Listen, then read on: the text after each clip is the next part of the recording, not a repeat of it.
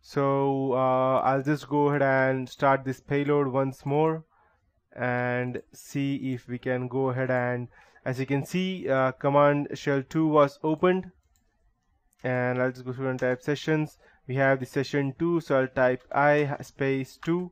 New session was opened since I ran that again, and I have the desktop access as well. But desktop access is not that important. We want the root access, that is the system32 access. So before I go ahead and gather the access to system32, I will first migrate this to the explorer that we have over here, that's explorer.exe, so that even if the person goes ahead and closes this payload.exe, our program will still continue to run unless this explorer is shut down or restarted. So I'll just go ahead and show you as to how we can go ahead and do that. Let's go ahead and check the help and see what all things we have.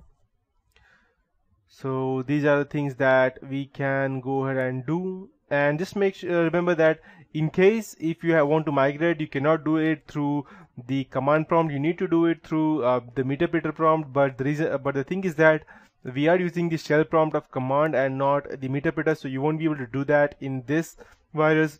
You will have to use the meterpreter. So command prompt is just a small thing. If you get access through a meterpreter, then you will be able to run the command prompt and everything just through meterpreter. But still, command prompt is useful in its own way, and it's not that heavy as meterpreter. That's the reason people use that. So I have all the commands that I can go ahead and use, as you can see over here. So we will be using some of these. Let's go ahead and as we have a desktop, let's create some text files. So let me check what is let's go ahead and create a directory with the name of Mr. Smart. Okay, so a directory was created. Let's go ahead and check if our directory was created over here. Perfect, we have the Mr. Smart. And there is one more thing that I would like to teach you, is that now if the person goes in and tries to go ahead and shift delete it, it won't be able to delete, because the reason being that it is being run in the background.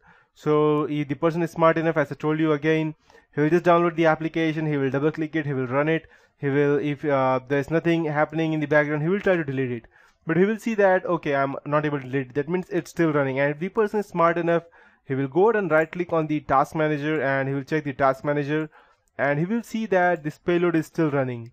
So he will right click and he will end the process tree over here, which you do not want. So the first thing that you would want to do is go ahead over here in Kali Linux, and as soon as you go ahead and get access to the computer, I'll just go ahead and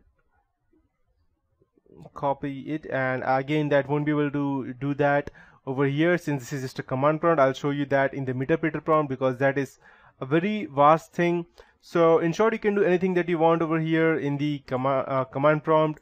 As you see that I have created the folder Mr. Smart. If I wanted to delete that, I'll type rmdir Mr.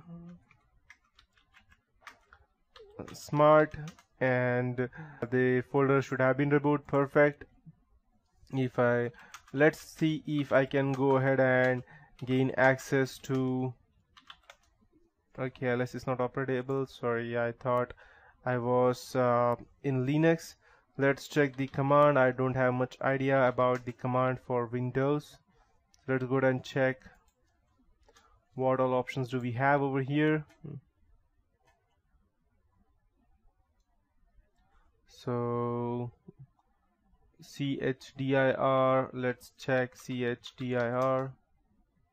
Okay, I'm in C, but I want to check all the directories, so let's check in this command prompt. Let's type prompt, it's in prompt, so it moves to directory. Okay, attribute and break chdir displays set of attribute name or changes constant batch. Let's check if we can go ahead and see all the files. dir, perfect, we have it, dir. Okay, so I can see all the files over here. Let's try to go into Windows if we could do that. Perfect. And again I'll type dir. Let's try to go to system 32.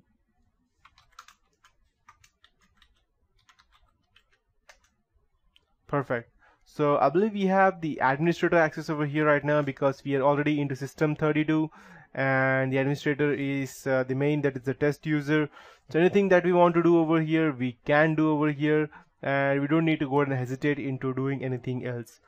So let's go ahead and check what are the other commands. So you can do anything you want over here, recover anything, the readable file, create another file, create your own payload, and if you're smart enough you can just go ahead and gather all the access from this person's computer over here. So that is it for this tutorial, and if you want much more information you can just go ahead and see all of these things, and you need to learn all of these things as you can do each and everything if you know all the proper commands.